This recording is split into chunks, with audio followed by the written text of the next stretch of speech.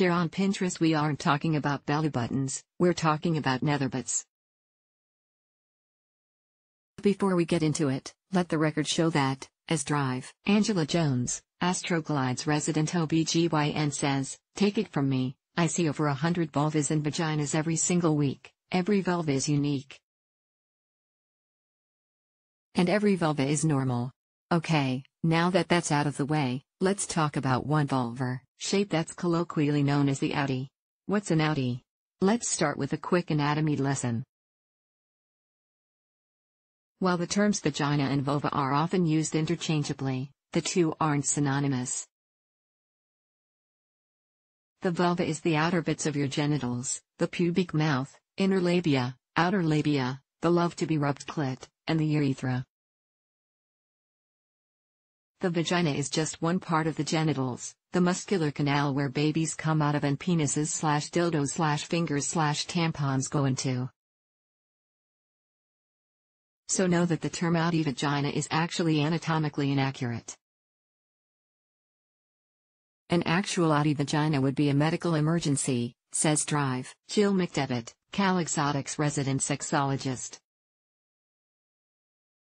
It would be the vagina equivalent of your throat hanging outside your mouth like a bloody hollow tube. Yikes. Basically, any vulva where you can see the inner lips without physically spreading the outer lips with your fingers. A more anatomically accurate descriptor would be outie vulva. Are there different kinds? Share on Pinterest. Vulvas are unique to our DNA, just like faces and any other body part, and therefore every single person has a different looking vulva, says Drive McDevitt. So no two outies are the same. Some people with outies have curved horseshoe-shaped outer lips that leave the inner labia exposed in the middle. Some have inner labia that are longer than the outer labia, and peek out from the outer lips. Some people have inner labia that dangle down an inch or two lower than the outer labia. Some people have inner labia that are the exact same length as the outer labia. There can also be differences in the width, length, symmetry, color, smell, and hair patterns on the lips of folks with outies that make them look different. Is this common? Yep. According to Drive McDevitt, more than 50% of vulva owners have an outie. What about innies? Innie is used to classify vulvas where the outer labia are longer than the inner labia and other vulvar parts. While less than 50% of vulva owners have innies, Drive McDevitt says about 44% do. This is the type of vulva most commonly seen in adult entertainment, so if you've ever turned on mainstream porn, chances are you've seen an innie. Just as no two outies look alike, no two innies are the exact same, either. There can be variations in labia width, length, and color. Some people with innies have small, closed outer lips that conceal and contain the inner lips completely, while others have outer lips that are long, dangling down past the inner lips and sometimes outside of their underwear. Why are we talking about this now? Raise your hand if you learned about how many variations of normal labia there are in sex ed. Chances are your hand is down. Dr. Jones hypothesizes that the lack of education around what counts as a normal and healthy vulva is the main issue here. If it was normalized for vulva owners to compare their bits at a young age in the locker room the way it is for people with penises, vulva owners would know that vulvas come in an array of shapes and sizes, and that variation is nothing to be ashamed about, she says. Problem is, vulva owners don't know that vulvas are as varied as earlobes or snowflakes. And, in many cases, only see one kind of vulva, innies, in porn and other NSFW images.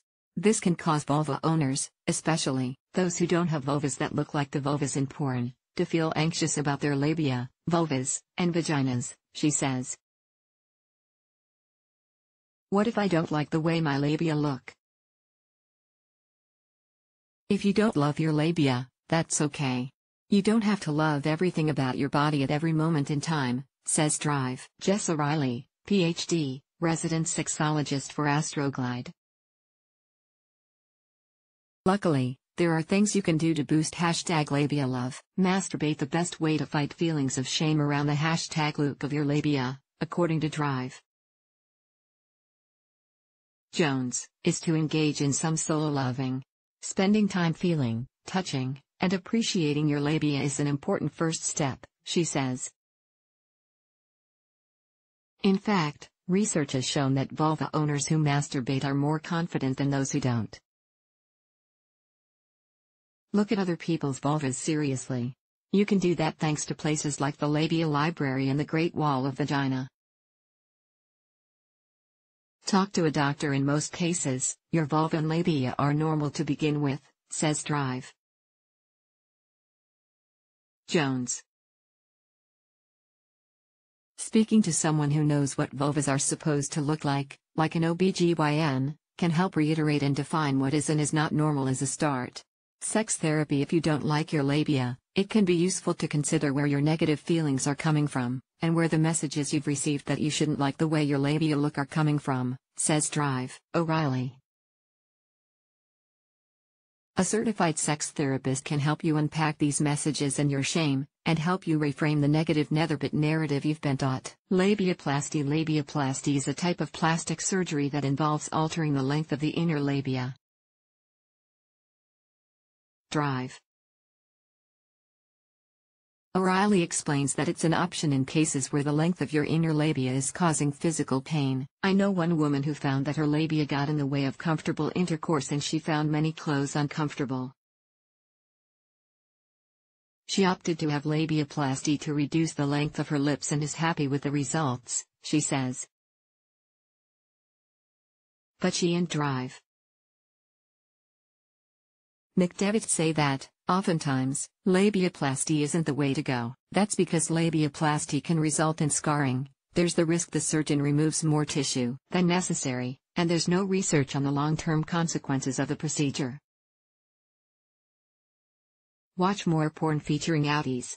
Considering innies are more abundant in porn than outies, porn can contribute to someone's discomfort with their bodies. But there's been a push in the porn industry to feature more outies, so watching porn can be part of the solution. In 2019, Pornhub fans voted to award Elsa Jean, who has an outie, as the Nicest Pussy of the Year award.